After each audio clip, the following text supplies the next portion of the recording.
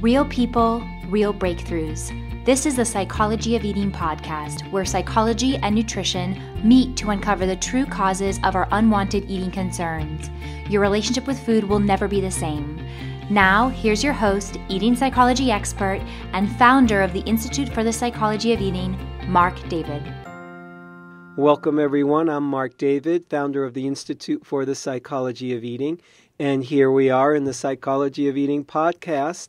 And today I'm with Kim. Welcome, Kim. Thank you. Thank you. Thanks for being here. And I'm going to say a few words to viewers and listeners to get you all caught up about what we're doing. So Kim and I are going to have a session, and we're going to work on whatever she wants to work on, and we're going to go for no more than an hour. And I'm going to ask her, 15 or 20 minutes worth of questions, and we're going to try to condense, 4 months to maybe even a year's worth of work into one session. And the idea is to give you, Kim, just whatever you need to keep you moving forward on your journey to help you get where you need to go. Hopefully some openings, some good insights, a breakthrough. And that's the idea, to kind of push the pedal to the metal on transformation. So, Kim, if you could wave your magic wand and get whatever you wanted from this session, what might that look like for you? Definitely more health. And the weight isn't as important now. Like I do want to get weight off, but it's more about how I feel. Like even after a short 4-hour shift, my feet hurt, my knees hurt. It just seems my body's very inflamed. I am a holistic nutritionist, so I listen and I know a lot of knowledge. I know how to eat, but there's just something there that I can't figure out. My kids are getting older, and I always say I really want to be the grandma that can run in the park with the kids, not just sitting and doing puzzles, because that's all I can do. Okay, so you want to lose some weight, and you also have, it sounds like sort of just pain, inflammation, fatigue, is it as well? Yes, fatigue as well. So first, how much weight do you want to lose? I would say 30 pounds is probably fair. Mm-hmm. And when was the last time you weighed 30 pounds less? 2 years ago. Uh-huh. What was different 2 years ago, do you think? I went to Hong Kong and competed in dragon boating for the Worlds. I was training 5 to 7 days a week. Woohoo! Yeah. I was really excited about going to Hong Kong and the opportunity. And then it almost seemed when I got home that everything started turning around. The more fatigue, the weight gain. I just thought I had adrenal fatigue. I had just, for so many years, like my husband and I ran a business, 3 kids, active kids. So your life was all about, getting to the gym, running your business, dealing with the kids. And I mean, I no regrets on any of that, but I just thought, I think my body's just telling me it's time to slow down. Uh-huh.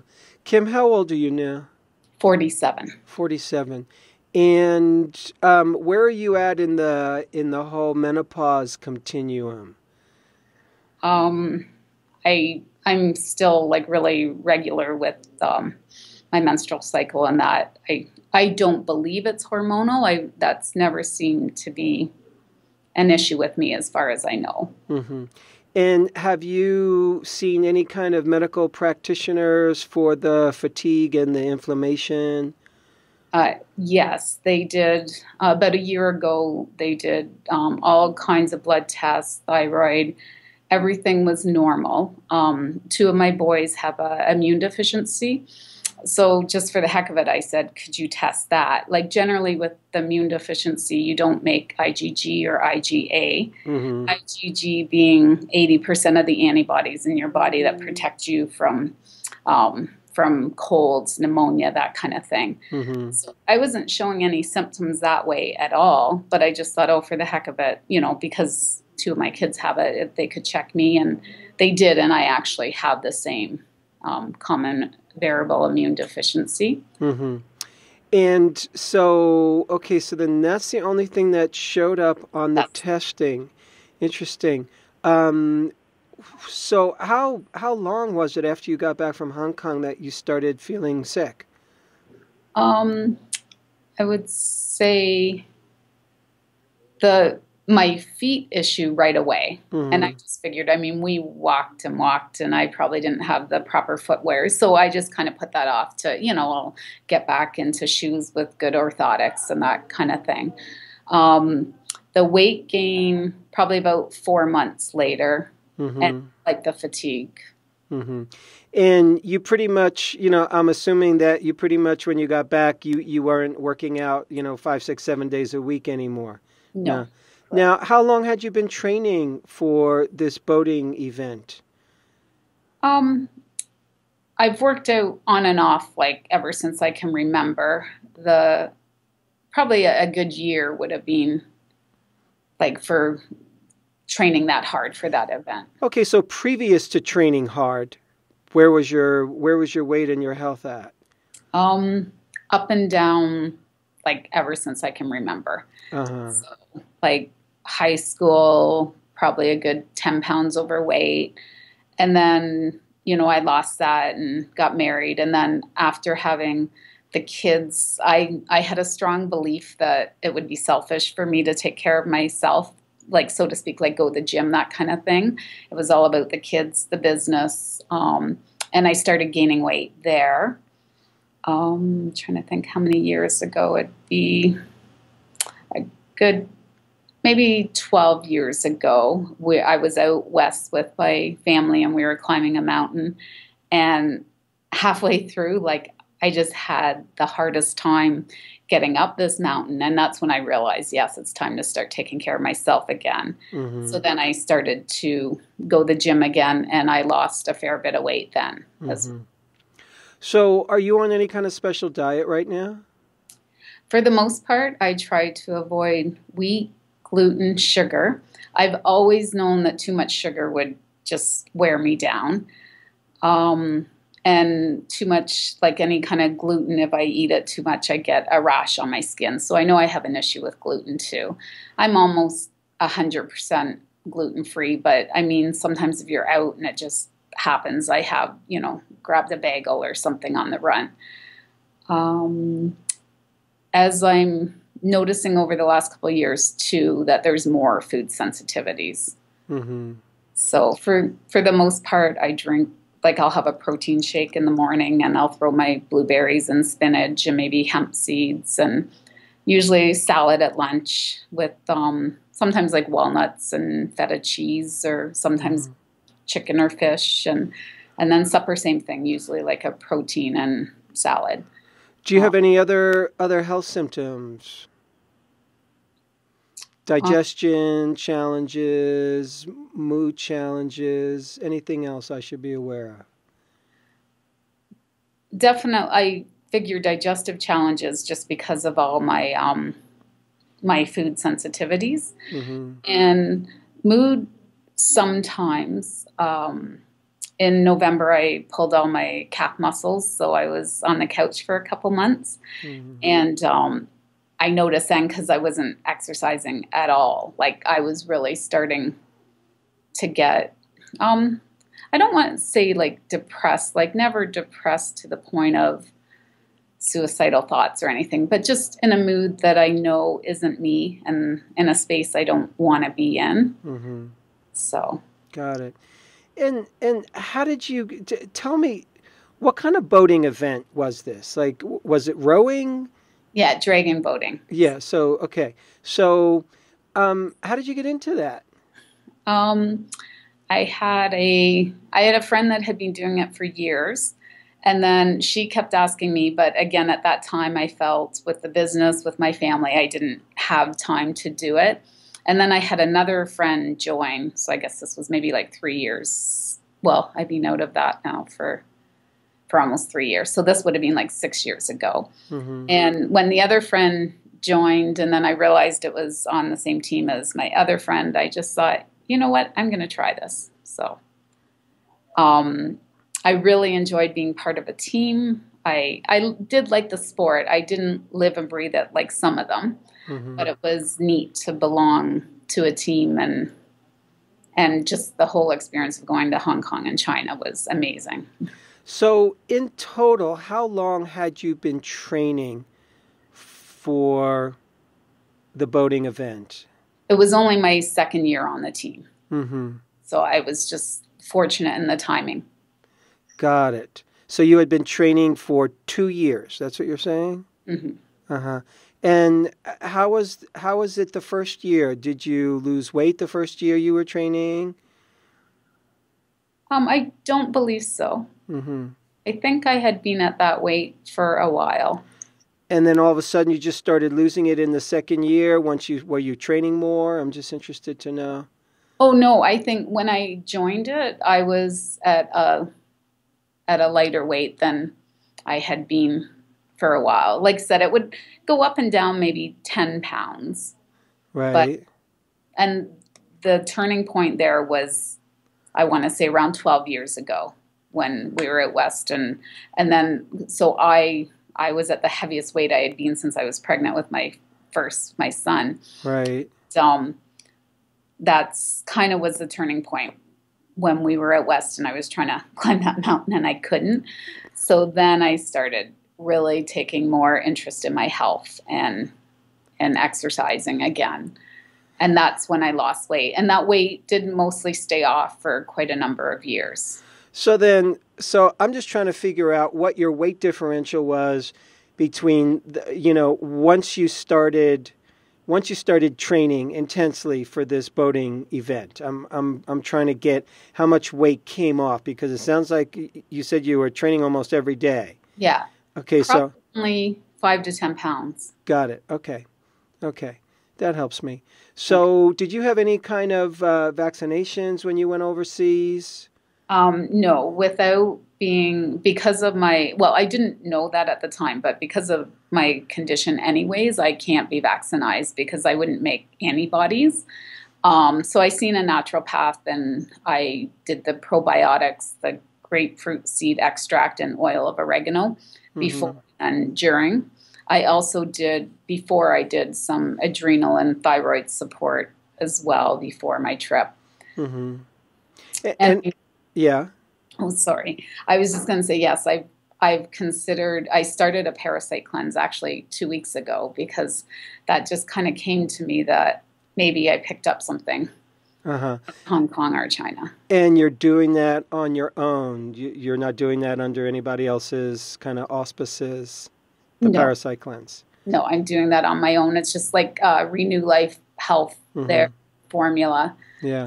I've done my 2 weeks on and then 5 days off, and now I'm back on. Mm-hmm. So you were in mainland China. How long were you in mainland China for? 2 weeks. 2 weeks. And were you just in the cities? Were you in the countryside? We did all the touristy things. So I guess both. Mm-hmm. Had you done much foreign travel before that? Not a whole lot, no. Where had you been previously that would have been considered overseas? Just Caribbean, like St. Martin's, Aruba. Trying to think where else. I've done a couple cruises, so they stop at a few islands like Grand Cayman. And did you see the same naturopathic doctor once you got back, when you started not feeling well? The same naturopath that sort of helped you with all like the natural immune building substances when you went overseas. Have you seen that same practitioner afterwards? No.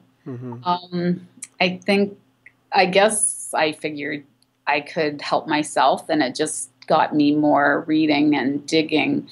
And what I've kind of come up with, because I don't make IgA as well, and I know that's the antibody in your that protects your gut lining, is a feeling that I really had to work on my digestive system.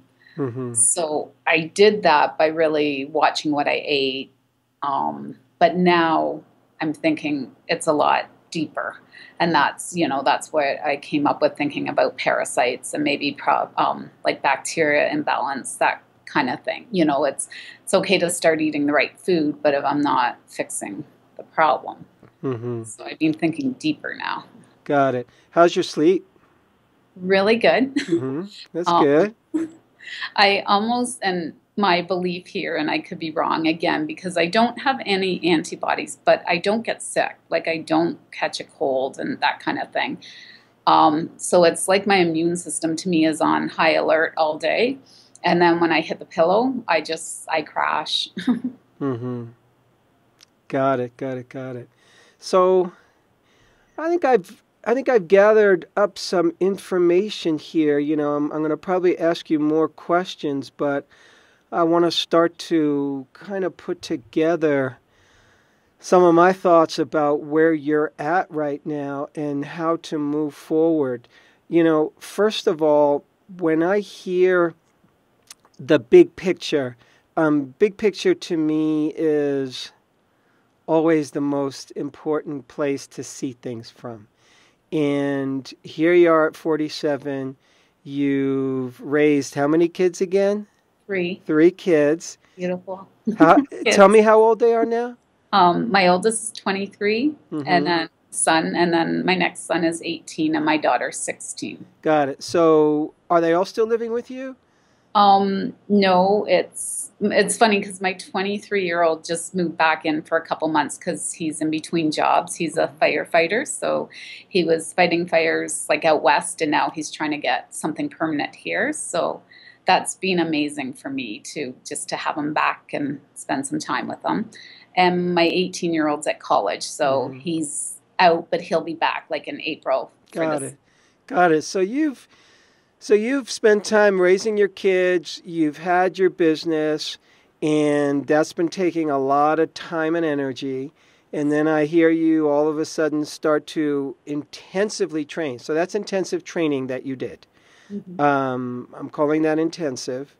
And then after that intensive training in a foreign country, particularly mainland China, you come back and your system, it sounds like, kind of crashed. Yes. Just in the most blunt terms. What you're describing to me in a strange way is so not unusual. I have probably heard this story, well, let's say this. I have heard the story hundreds of times over the years where somebody just goes overseas and travels and comes back and is now dealing with an unknown ailment that nobody can figure out. So invariably when we travel, we can catch all kinds of organisms, many exotic, that the medical experts can never track down. It is one of the great conundrums in the healing arts. And so often it just goes unnoticed or dismissed, and people don't even make the connection called, I went to another country and I came back ill. Mm-hmm. Especially I asked you, had you done other foreign travel? If you had been to China 5 times before, and if you had been a real world traveler, then that might not have been a big factor. But this was really, one of the first major times. I'm not going to count the Caribbean so much because we probably have more natural immunization to that area than you will to someplace like China. So bottom line is, at the same time that you're doing foreign travel, when it's easy for the human body that is not used to that environment whatsoever, and there's probably no one in your genetic lineage going back for many generations that was in that part of the universe building up immunity. So it doesn't surprise me that you got ill. And the fact that you're doing a parasite cleanse makes sense to me because, if you were going to a practitioner, that's what I would recommend that practitioner do at some point. It's very hard, unbelievably hard to test for parasites. It's just extremely difficult. You can have a parasite and it never shows up in any of the various kinds of testing that are done for that. So very difficult. At the same time, you were participating in a very intense exercise experience. Mm-hmm. That by itself can crash a system, and we don't necessarily know it, especially if you haven't been training as an athlete for a long time. A lot of times we take something on and we do it with a lot of gusto. And to me, when you create the recipe of a lot of intense work with your body, plus foreign travel, it doesn't surprise me that you came back a little burnt out. You might have, chances are you could have over-prepared, you could have over-exercised, and your system was just going too much. So if somebody diagnosed you as adrenal fatigue, I might not be surprised about that. And then couple all this with this already existing immune condition, which quite frankly, I haven't worked with before. That's the big X factor in here. Because we don't know how it's unpredictable how that's going to impact you. In terms of intense exercise, in terms of, foreign travel. That could be, you could be 20 times more susceptible given that condition to situations where you can be, at risk to immune assault. So, that's where my brain would naturally go. That's where my mind naturally goes to what's happening for you. In terms of just the fatigue, the inflammation, the pain, given that you're taking care of yourself with food and you're aware of food sensitivities, that would have been the first place I would have looked. I would have taken you off of gluten. I would have taken you off of, some of the common food allergies, corn, soy, even dairy, just to see what happens. So if you're already doing that without any great change, then it tells me for sure that the action is someplace else. Mm-hmm. And it's most likely in the travel, the intense exercise, with your already existing immune condition, mix that up together, and here we are, trying to get better. I honestly believe it is as simple as that, only because, again, I've seen this kind of story so often, and it's the simple, elegant place to look. So, what often happens for somebody in your shoes is you have to go on the kind of healing journey where you try different things. And I have been. Yeah. And really, your healing journey then becomes detective work. Your healing journey then becomes, let's try this and see what happens. Let's do this new immune therapy. Let's try this parasite cleanse. Let's try these new supplements. Let's work on my digestion. So it's pretty much, to me, going to be like that. Mm-hmm. Until you start to find some relief. And part of it also, so here's another piece. Given that, life isn't easy and you're putting out a lot of energy, when I asked you about the big picture, you were very clear. It's like, hey, I've been, I wouldn't change my life, but like raising 3 kids and having a business of your own, that takes a ton of energy, especially if you're a parent who cares and you're, really paying attention to your kids. That's like having 4 full-time jobs. And it's a lot of energy and it's a lot of output. And then you couple that with a physical challenge in your mid to late 40s. And it doesn't surprise me that your system kind of crashed. Things caught up from 20 years. Mm-hmm. Really, that happens to people. I meet people who, and this isn't you, but just as an example, I meet people who, they have been eating the worst diet for 2 or 3 decades. Really. And they've been healthy and fine.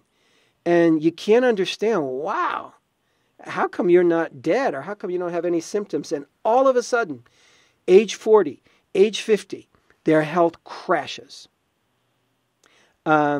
And it's the cumulative effect of, all the assault to the system finally catches up.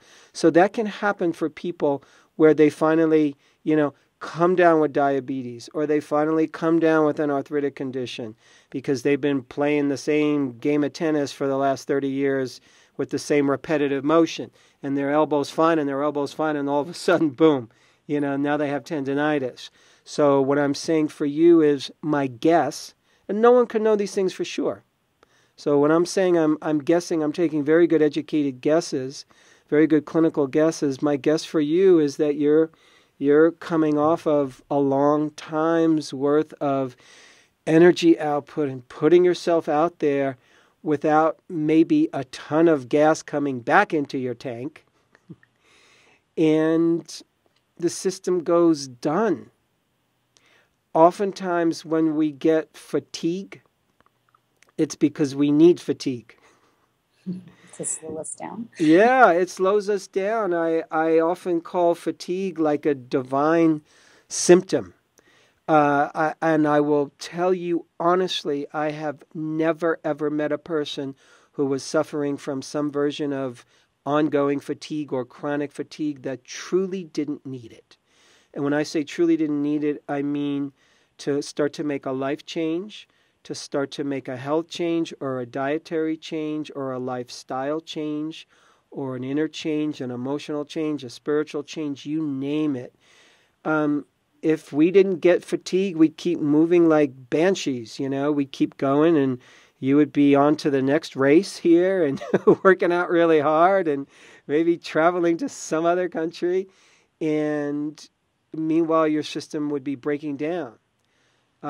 So in a way, fatigue is the body's way of letting us know you need to slow down. Just the same way tennis elbow is the body's way of letting you know you're doing the same repetitive motion too much, and it's going to eventually completely break down your arm and make it useless to you. So I'm going to give you this symptom that lets you know to stop. And to listen and to look and to do something different with yourself and your self-care and your life. So I think you're on a new program now, and the program is, there's the sub-program called Parasite Cleanse or working with your diet or seeing different practitioners or working with your digestion. That's the sub-program. The higher program that life with a capital L is putting you on, I think, is called, okay, Kim, what's going on? Almost as if to ask, almost as if to say you have to slow down. You have to listen to your body in a different way. You probably can't push it like you have in the past. Even with that intense kind of a training, my guess is your body's not going to be built for that. Some bodies are really built for that intense kind of training. I don't know that yours is. Mm-hmm. It doesn't mean you can't work out. It doesn't mean you can't exercise. What you did, I would consider intensive. And it got you down to a very specific weight and likely a very specific body type. So it doesn't surprise me that as soon as you stopped that, a bunch of weight came on. Now, granted, you said, your weight has gone up and down, for a long time. And it sounds to me like a big factor for you in kind of shifting your weight in your body has been exercise. Is that true for you? Like a big factor, like your body shifts when you start to exercise. Definitely diet too, but to me, it's always seemed I had to do everything right. Or, it was kind of one of those things, you do everything right, say Monday to Friday, and your weight goes down 2 pounds, but it's a crazy weekend and you're on the road and you eat like you shouldn't, and then you're up 5 pounds. Yeah. So you've had to keep yourself within very tight parameters. Mm-hmm. And that probably doesn't work for you anymore, just as a lifestyle, whether it's successful or not. It seems like your body's trying to find a different way. It seems like you're trying to find a different kind of balance.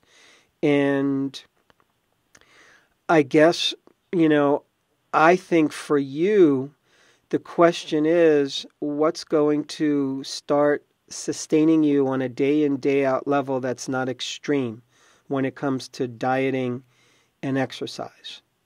I would love to see you at some point, are you exercising in any way right now? Yes, I got back at it around 3 weeks ago because I injured my calf muscles. Mm-hmm. So what are you doing? What kind of exercise? I've been doing some Jillian Michaels Mm-hmm. just because I find it, I don't know, I get bored of going to the gym sometimes. Yeah.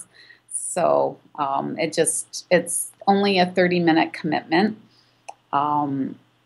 Sometimes, so there's been another shift. Like at the end of April, we actually left our business. Mm-hmm. So I was self-employed for almost 30 years. Both my husband and I just thought we wanted to do something we were more passionate about. And if we didn't do it now, we weren't going to do it. So I did. I would allow myself every day to sit and read. And I thought I'm going to just take some time and just really rest because that's what my body's asking for. So I definitely, and that's coming up a year. So I definitely have been resting. I took a part-time job just because I had to get out of the house a little bit. I've realized since then how much self-worth I put in. I measure by my work or how much I accomplish. Like even at work, I always had to have lists. And if I got through my list, I had a good day. If I didn't, I didn't. Mm-hmm. And then the longer I was out of work was kind of, like I said, I was kind of falling. My moods were changing and I was just getting down. And I wasn't exercising as much. I just too tired and I wasn't making the time. I was in a rut. Mm-hmm. But like I said, but then I came up with that I definitely measure a lot of my self-worth with work. I want to be in work that I'm more passionate about and it's not happening. I figured, 6 months after leaving the business, I'm going to be one of those stories, and I kept visualizing and putting out there, people asking me how it's going and it's, the best thing we ever did. And that kind of thing. So once I did make an attempt to get back at the gym, like I said, about 3 weeks ago, and I'm just even short workouts, just trying to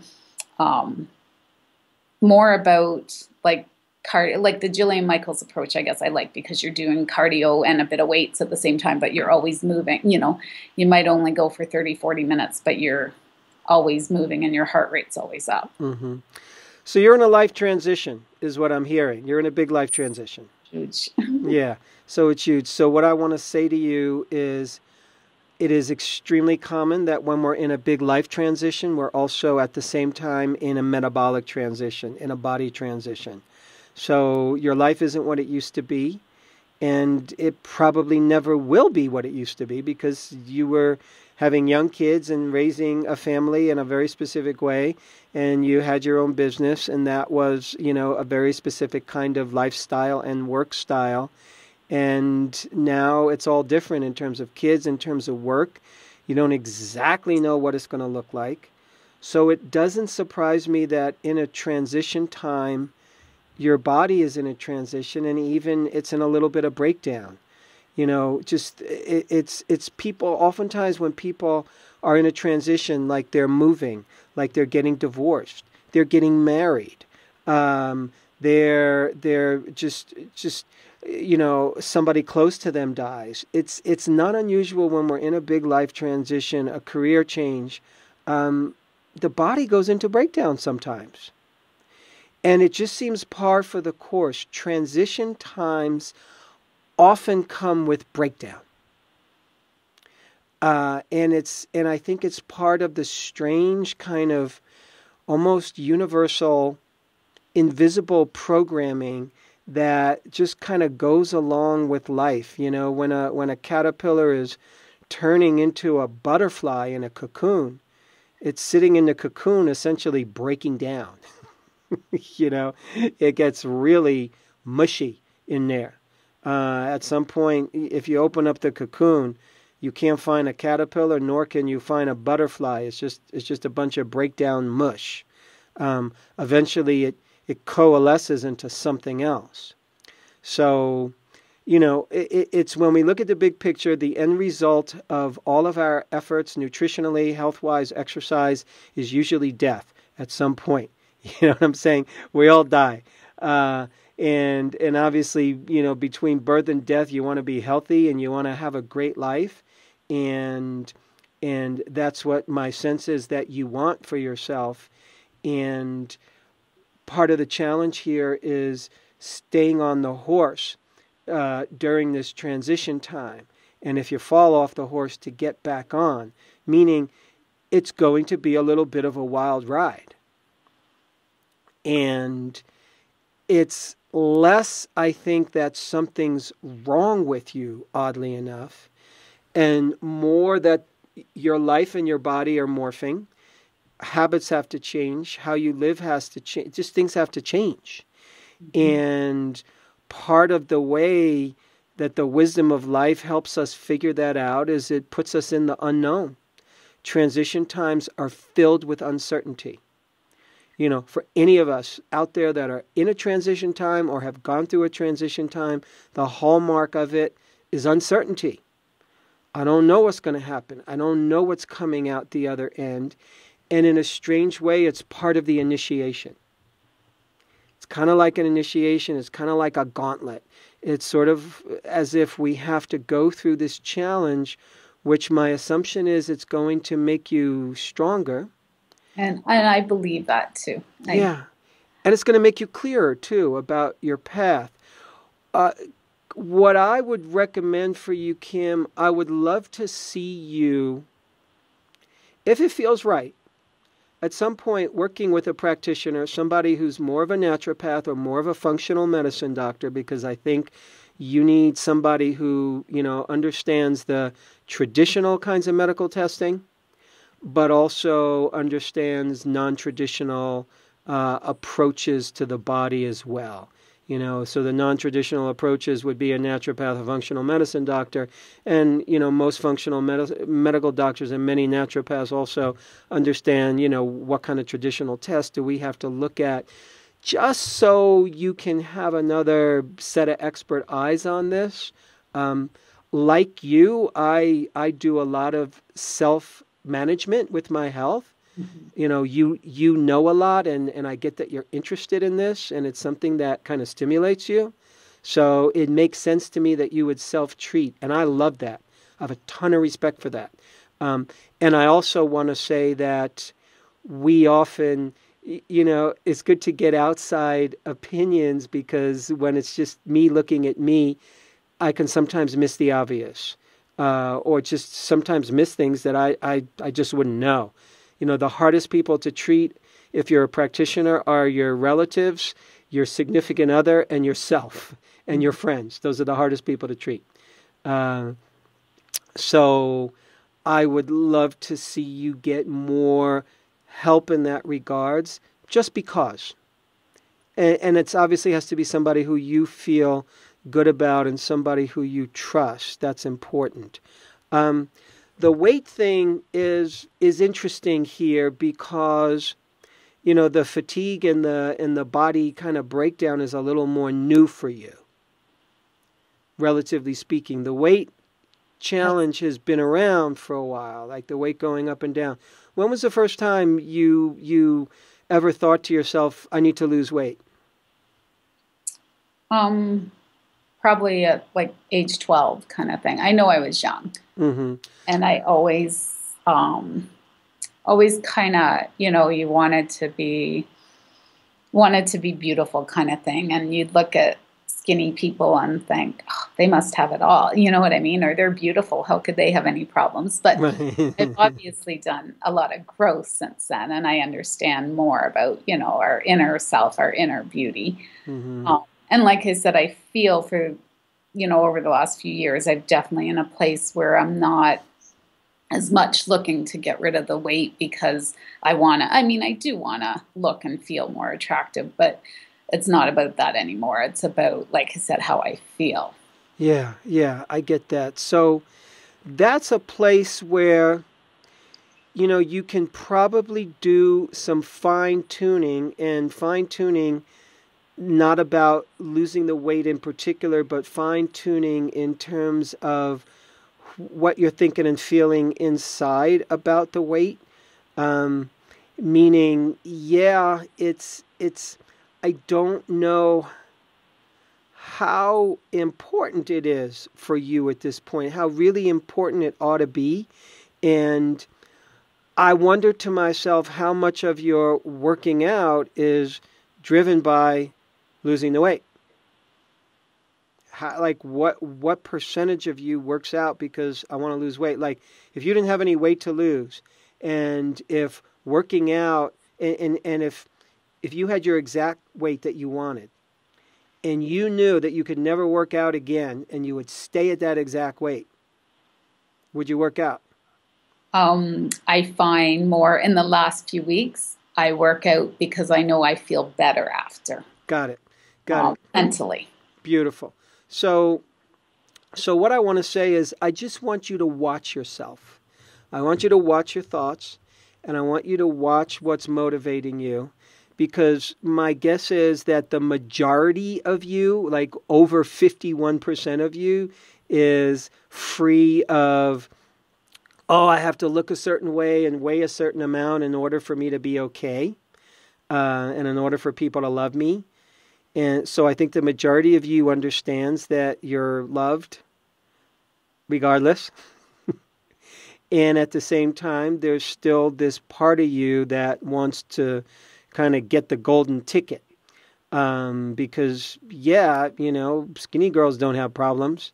In a weird way, they have more problems, believe it or not. And consciously, I know that. Yeah. I understand that. Yeah. So to me, it's continuing to mature into what's important for you.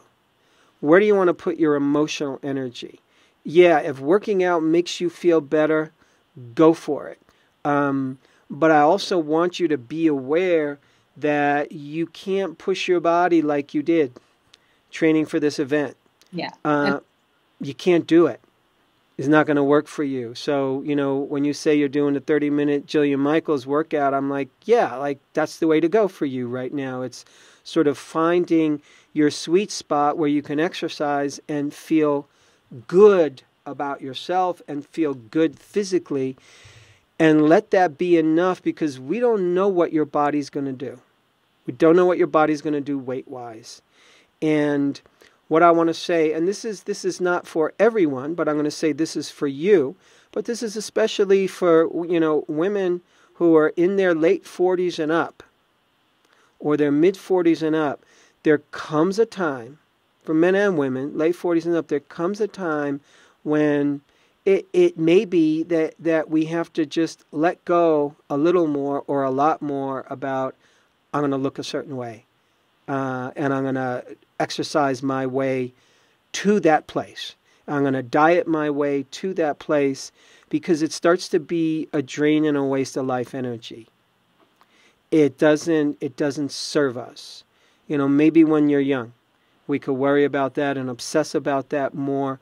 But there comes a time, and this is really age dependent for a lot of us.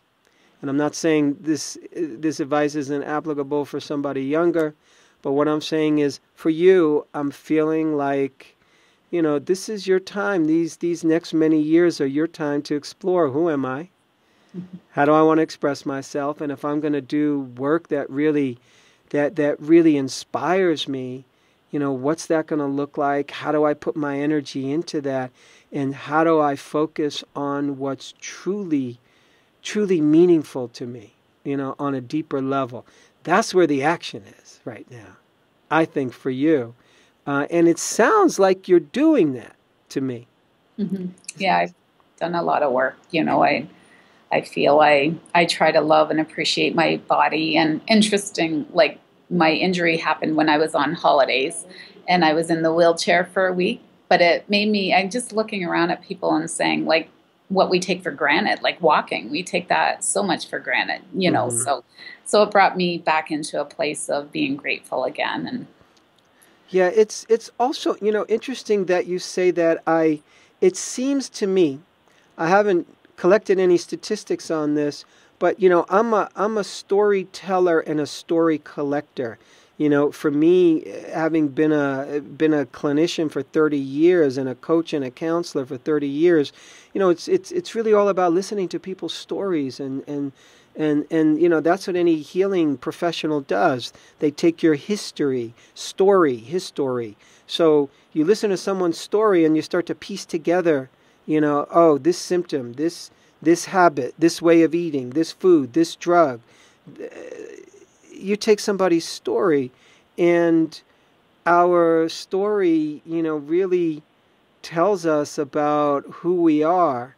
And your story is this beautiful, fascinating journey, and at some point we have more say in that, and we have more and more say in how we kind of write out our story.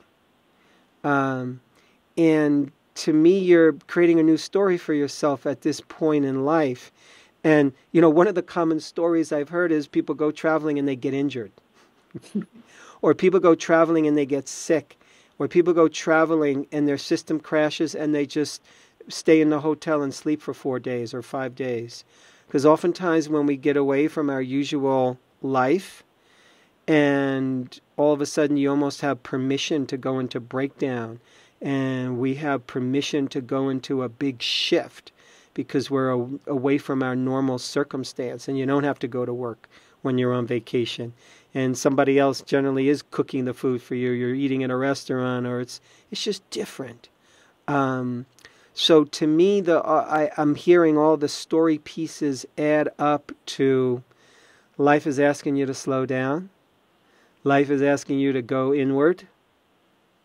Life is asking you to reinvent yourself, reinvent how you do everything, really, including exercise, including how you do your weight and how you do your self-care. And I think you're going to be moving at a slightly slower pace in a good way. Does that make sense? Mm-hmm. And I know a big part of it, I know it's for my husband and I, is the kids growing up and moving out. We have always been real family people. We've done a lot of, we've taken off for a month, gone to the Yukon in our trailer, and, we're there with our kids day and night. And it's always like we have a really close family in that. So I know that it's a bit of a struggle to move to that next level where, our kids are growing up and going to have their own lives and that. And I think that's why we're both we left what we did, and we're trying to find ourselves. I think I feel though, I always when we were running our business and I went back and took the holistic nutrition course, and I just got so excited and passionate. I was going to help other people, and this was more my calling. But now I think since I've left work, there's almost maybe like a guilt, because all of a sudden my focus went from what can I do for others to me. Yeah. How interesting that happened. What a nice surprise. And part of doing for others is you have to learn how to do for yourself. You've been focused as a mom on doing for others very intensely for a long time. Chances are you've been focused as a partner and as a wife in doing for others. And sure, you will continue to do for others, but you have to fill your own tank. And we have to sometimes do the personal inner work where we're giving to self. And it just feels like this is a time for you to feed yourself, to charge your batteries, to fill your tank, whatever metaphor you want to use. We go through those phases, and if we miss them, if we miss the natural life phase where it's time to give to self, then we miss an opportunity. So you're lucky because you have the wherewithal right now to indeed have a little time for yourself and to do self-exploration. A lot of people don't get that. So you actually have that. And life is telling you. Your life is, Your life is talking to you. You know, to me, each of our journeys has a beautiful wisdom to it. Your journey has a wisdom. My journey has a wisdom to it that's smarter than us. Your journey is smarter than you, meaning all of a sudden it's going, yeah, Kim, you thought you were going to be serving other people, and now look, you're just taking care of yourself. Now, you might look at that as an imposition to your plans, but how I'm seeing it, looking on the outside in, is that life is saying, sure, Kim, you have bigger plans. You want to help people. You really want to help people. You know, you have to learn a few things here first. And one of the things you need to learn is to go deeper into yourself to find some of the more talents and gifts that you had to give, to find some of the energy that you have to give. So I think life is giving you all the proper clues here. And I'm getting that you're listening. And it feels for me like this session in large part is me over here just confirming a lot of what I think you already know. You know, I don't know if I've said anything to you that's, you know, earth-shattering and earth-shaking. It's confirming what you know. I feel like you're already following your guidance. And I'm over here saying, yeah, go girl, you know, trust your guidance. Yeah. And trust your instinct, trust your intuition. And, you know, even as you're talking about, you know, the physical challenge that you're in right now, I just have a sense that you're, you know, approaching it from just a very clear place. You're looking at it going, okay, here's what's going on in my body. What's the next logical step to manage this? Mm-hmm. And that's what I think your trajectory is right now, is putting one foot in front of the other. You know, oftentimes, Kim, I know you know this, but I'm going to say it. It's our own healing journey that teaches us how to be a healer even more. Mm-hmm. So you're learning right now what it is to be a patient, your own patient. You're learning what it is to have life change your body dramatically, and everything that means personally, emotionally, metabolically. You're experiencing that firsthand. You're going to be way more sensitive and understanding and insightful about clients if you're going to be in this business than ever before. Mm-hmm. You're gonna have a lot more wisdom, you know, as you more and more come through the other side with what you're going through. So I think life is just putting you through a real professional workshop, so to speak.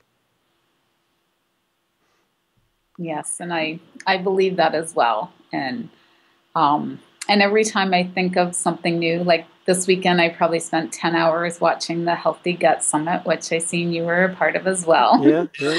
I've seen a lot of really wonderful speakers. And then I get really excited about a new approach. And I think when that approach maybe doesn't work, then all of a sudden I kind of let myself get into a space again for, you know, maybe a day or whatever that, okay, everyone talks about their journey and what a wonderful journey and how much they learn, but they eventually come out of it.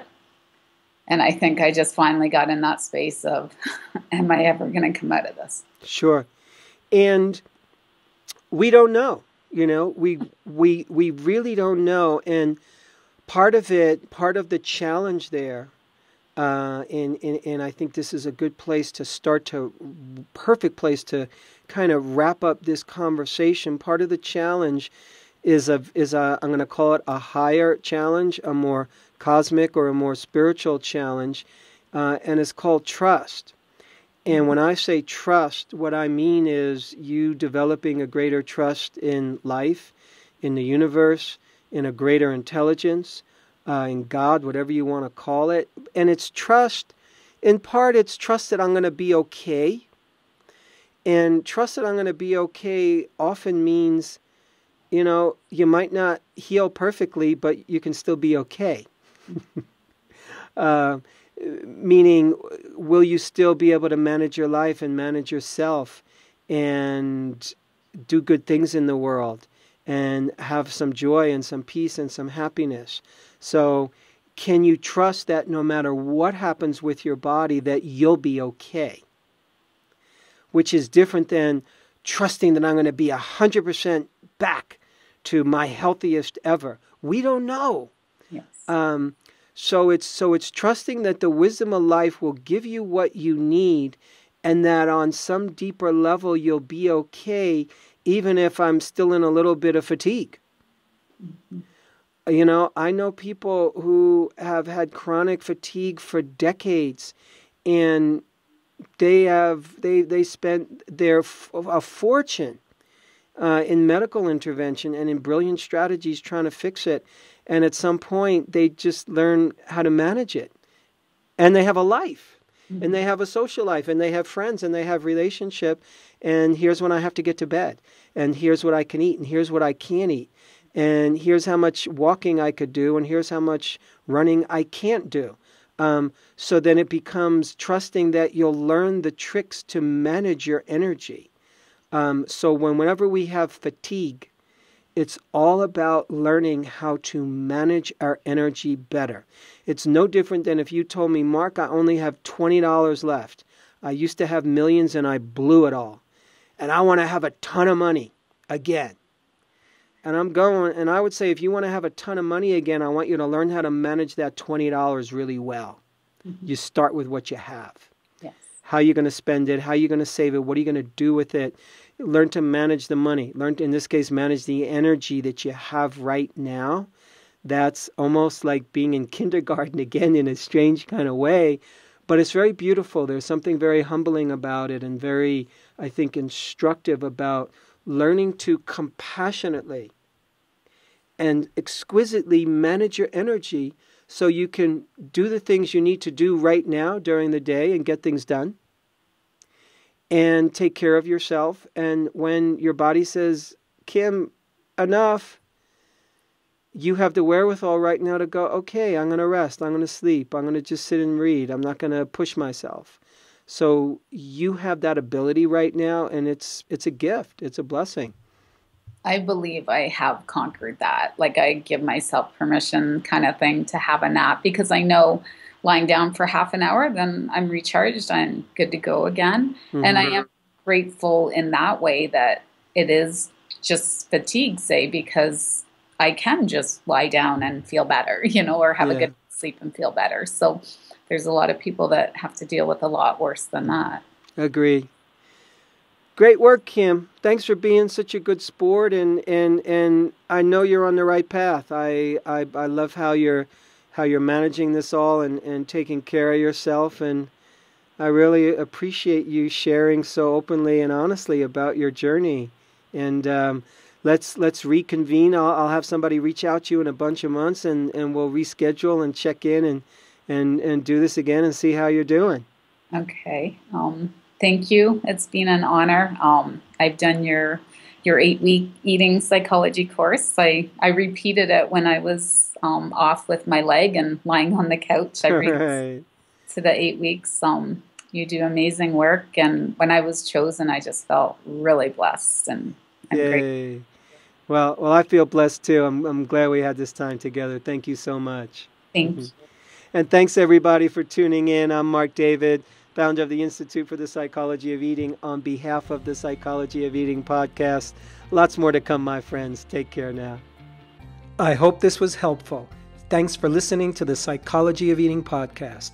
To learn more about the breakthrough body of work we teach here at the Institute for the Psychology of Eating, please sign up for our free video series at ipe.tips. That's I for Institute, P for Psychology, E for Eating.tips, TIPS. You'll learn about the cutting-edge principles of dynamic eating psychology and mind-body nutrition that have helped millions of people forever transform their relationship with food, body, and health.